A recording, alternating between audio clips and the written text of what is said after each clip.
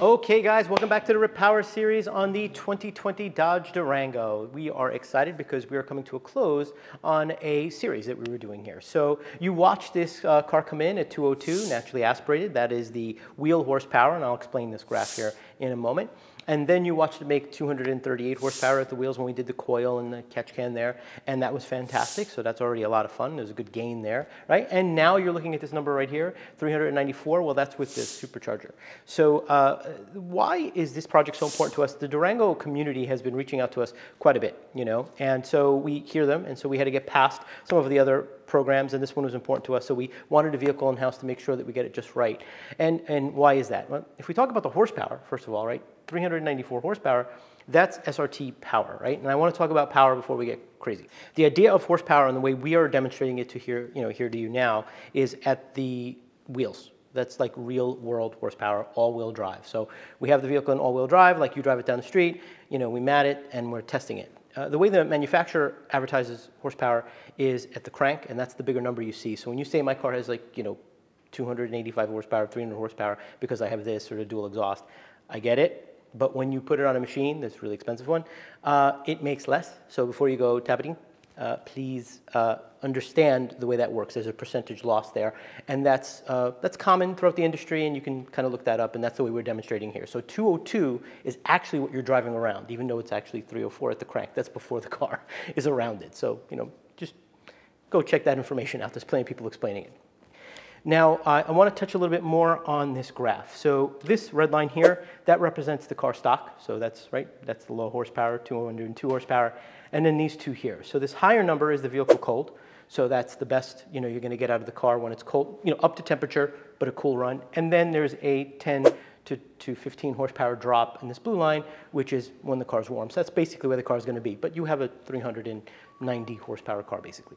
Right, so the graphs here, clearly you got this big number, and that's if you're floored and you bring it all the way to red line, and that's common when you're trying to go around somebody. But all this mid-range and all this low RPM is where the car spends a lot of its time. If you were to just drive the car, and notice, the cars are really quiet, so you don't even see the tach. A lot of people don't even look at it. But if you take a moment to sort of drive the car and take a look at the RPM, you'll see that your car spends a lot of time in this 3 to 3,500 RPM passing people, and it'll sit down at 25. Now you can't test the car at those low RPMs on a dyno because you have to sort of lock up the converter, and it's very difficult to do those tests.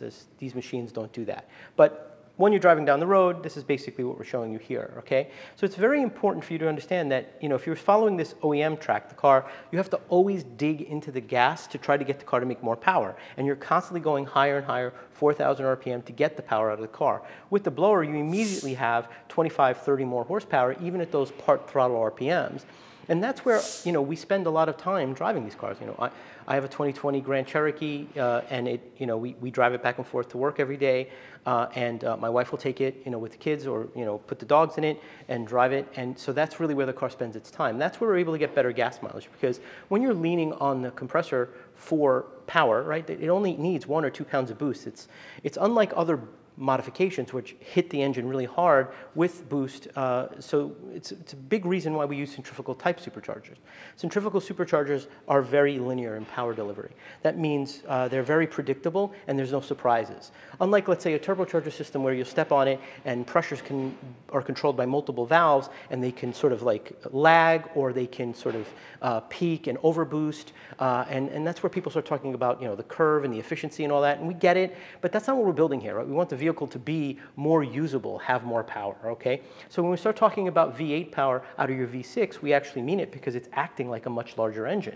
You could see that your torque line here is very, very linear and straight, and that's really how a V8 would work. It would have, sort of a higher curve, in the beginning because it's got a lot of weight from that rotating assembly, and then it'll come across and deliver power. So we want to talk about towing because people tow with these vehicles. Maybe once or twice a year you might be putting a boat in or a boat out, or you have a camper or some dirt bikes. You're going to go have some fun. And again, this mid-range power is where you spend a lot of your time. And you find yourself digging into the throttle to get the power because the only power adder you have is fuel. But when you have a compressor, you have boost. The boost will then, assist the engine in making more power, and then therefore you'll get down the road a lot easier. So if you're going up, a mountain climb or a grade, for example, you'll see that that'll be a lot easier to use. So we take a lot of time to make sure the mapping works there as well. what does that all mean for you as an end user? You have one mod that doubles the power of the engine, makes it feel like a V8. We've proven it to be very simple to install. It only goes in a few hours. You know, installation is meant to be 8 hours. There's no modifications to the vehicle, so you're not like cutting the car or, you know, putting holes in the oil pan or things of that nature. So the idea of the RIPP Supercharger is minimally impact, you know, the engine, but maximum fun in our quest of product development, right? We want you to enjoy the product, and that's what this kit does. So we have some links, you know, in the description that sort of back up some of our horsepower passes, right, in the 392 and the 5.7s and, you know, naturally aspirated and all that other stuff, so you can go check those out. We've probably had more of these vehicles on a dyno than all of our competitors combined, so you can probably check that out. There's hundreds of videos of us testing these vehicles and having very consistent results. And additionally, you know, you have any questions, you could put that in the comments down below, or, you know, check us out on rippmods.com, Facebook, Instagram, or just give us a call because we pick up the phone. Thanks, guys.